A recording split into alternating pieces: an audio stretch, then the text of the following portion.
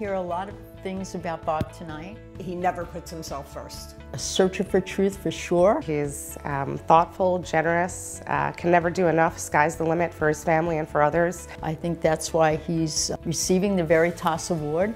Even if he needs it and you need it, you'll get it. He dedicates his time for other people, whether it's his children, his wife, immediate or extended family, or a stranger off the street that needs help. You know, he's a good person. He's always doing the right thing, always willing to help people. He's done pro bono stuff for people as a lawyer, and he's done pro bono stuff for people as a person. He's really one of the good guys.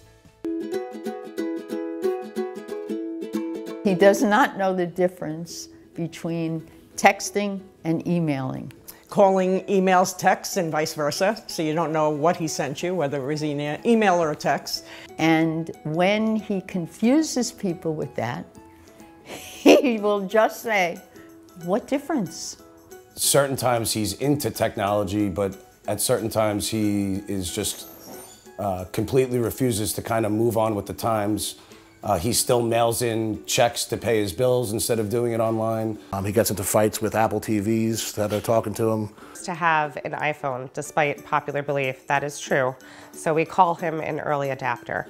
Like calling jeans dungarees that nobody's done since 1950 something. It might be time to take those running sneakers that you have had for 35 years and maybe be treated to new ones. And exercising with jeans on, which we always ask him, isn't that uncomfortable? Nope, what's the difference?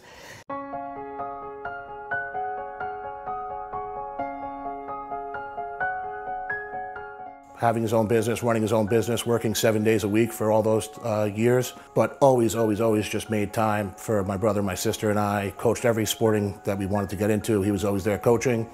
For a trial attorney, he never missed a thing. Plays, sports, coached everybody's teams. You know, whether he was coaching or rooting for me, you know, he was always trying to teach. He's just always there. You know, he always loved teaching, and, you know, even he would teach physics through playing with Legos with me when I was 5. He bought the Mineola Flames our warm-up jackets. I think I was playing in a playoff baseball game, and he had to leave early, and I think I did something, you know, good in the later portion of the game that he missed, and I was kind of bent out of shape about it. You know, the way he kind of paid it back to me is we woke up early, you know, the next morning. I'll never forget, he brought me to the small soccer field at Wilson Field, and he taught me how to do a banana kick in soccer. And we just stayed there for about an hour, hour and a half. And, you know, he rekindled the bond that was temporarily lost. No matter what we were doing, whether it was school, sports, whatever the case may be, is, you know, just asked us if we tried our best. And if we said yes, he said, that's all you can do.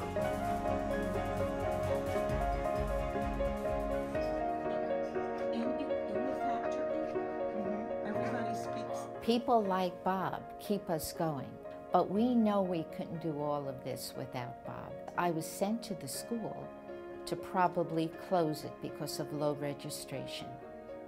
And then I met Bob, and that ended the closing of the school. It lasted for about another 20 years. The families that he got involved to make it all happen. Bob, I want to thank you for your dedication, for your love of God, for your beautiful family that have grown with you, and now your great extended family. So, Bob, always in my heart, in my blessings to God for you. So grateful that you never ever hesitate to put others first, and you've put us first a lot, and we are so appreciative. Thank you so much for your over 30 years of service to our congregation. And especially, we're thankful that one of our former students has done so well in life. Thank you, Dad, for everything you've done throughout the years. I certainly would not be who I am without you. Congratulations, well deserved. And we're excited to celebrate with you. Dad, listen, proud of you for getting this as always. You're always doing the right thing. As I said earlier, couldn't have asked for a better father, better role model, somebody to truly look up to, and just hope I can make you as proud as you've made me. I love you. Thanks for all you've done for me. Thanks for setting you know, a great example of how to be, you know, a man, and you know, as I was growing up a young man, and teaching me to always do the right thing even when nobody's watching. I wish you all the best going forward, and congratulations, well deserved. Sure, Bob, I love you to death. That's all there is to it. And it's been 43 years, 44 years, and a lot of good ones. Thanks for all the good years.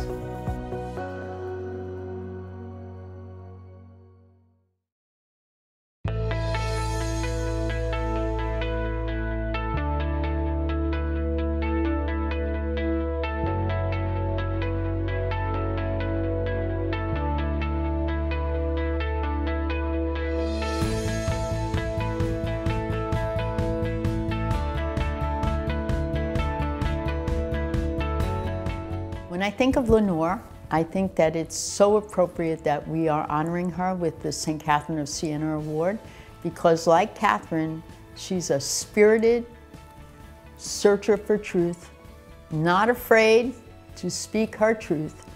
But I think even more so, what I find really terrific is she wants to hear other people's truths. Caring, loving, thoughtful, competent. She doesn't talk about doing things, she's a doer, she acts. She's inspiring on a personal level, a professional level. She's genuine, very genuine.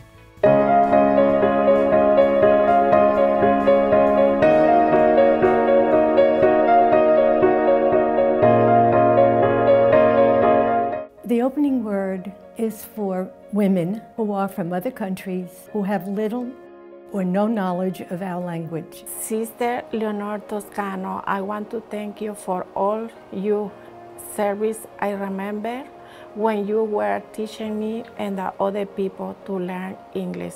Every morning I enjoy learning from you. That helped me a lot do communication with the other people. Her leadership, her passion for helping and assisting these women is the number of students that that have been coming to our sites. Lenore has been able to deal with that number and to deal with not only the students, but the teachers and the volunteers. What made her commitment special was she didn't just remain in the office. She went out to the various classes and met the women and spoke with them and found out what some of their problems were, and then brought it back to the office, and we discussed how maybe that was a need that we needed to fulfill.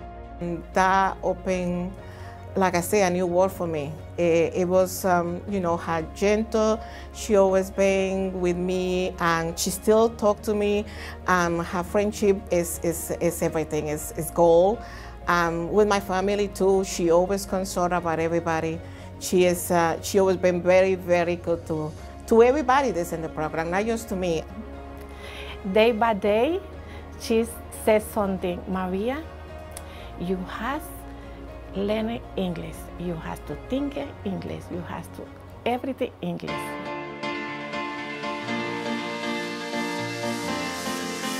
We were both school supervisors. We each had our own region. She conscientiously and graciously followed through with the principals, the pastors, the teachers for the education of the children. I had to describe Sister. She was a silent presence that moved about. You knew she was there, but it was always with a calm and affirming nature. With her, you can learn how to be a very strong person and make change and affect change in people. And you can be really nice and you can be very respectful in the process. She practices what she preaches, and she is not afraid to come into classrooms and meet students and work with staff. She's not up here as an administrator when she was an administrator.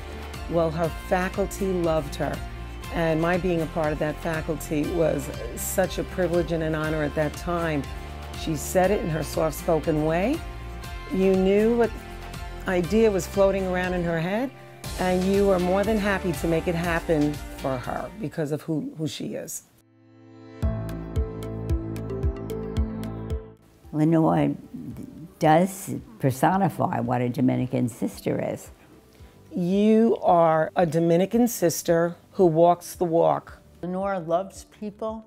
You preach the gospel of Jesus Christ. That has been your mission.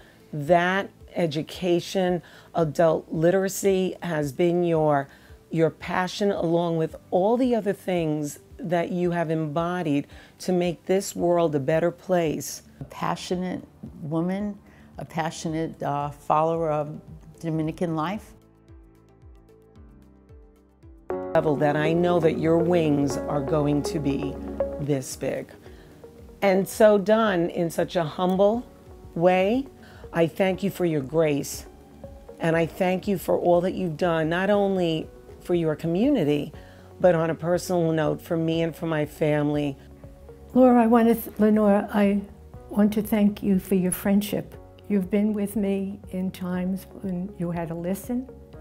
You were there when I cried, and you're a true friend.